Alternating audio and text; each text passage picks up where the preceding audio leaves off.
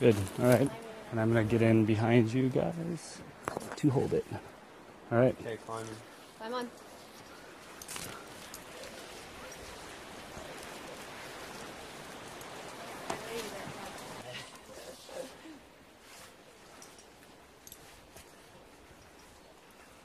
This is the first one where I've actually been the climber pulling the eggs. So once they got us all hooked up, got the ladder set, and the thermos is attached to me, we're ready to go up and pull. Today was a bit challenging. It's a pretty high tree. We actually extended the ladder to the last rung, about 40 feet up, and the weather's pretty windy.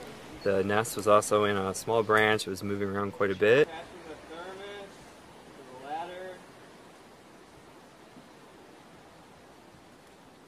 Oh, and he's going to have some funky branches. There's just lots of branches below him, so...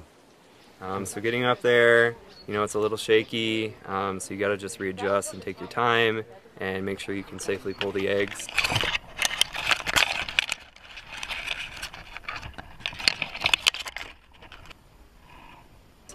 So there were various times where I stopped because the wind was too heavy.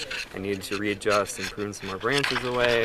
But yeah, it's definitely exhilarating and an adrenaline rush. And once you have the eggs and you're good to go lowering your thermos, it's a great feeling of accomplishment.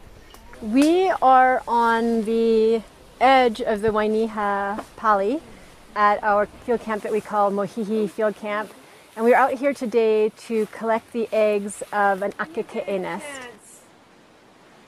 This species numbers about 1,000 individuals, and we have determined that in order to save the species from some of the threats that it faces out here in the wild, there's going to be a tall order, and as an insurance policy, in case we can't accomplish all of our goals in the time available, we wanted to bring some birds into captivity.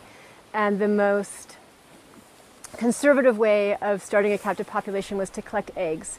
So we've been harvesting teeny weeny little eggs from a nest high above me here in the canopy.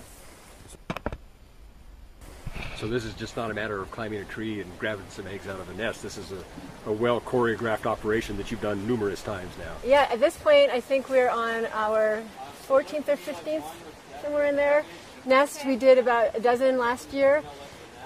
We had initially hoped to use tree climbers to scale trees to get eggs out of nests, but when we realized where these birds were nesting at the tippy tops of these trees in the smallest, finest little branches, we soon realized that there was no way those kind of branches would hold a tree climber weight. And a technician that I had working with me last year came up with this ingenious ladder plan with suspending the ladders on the ropes away from the nest and not actually asking the tree to bear any of the weight at all. Yeah, I got him.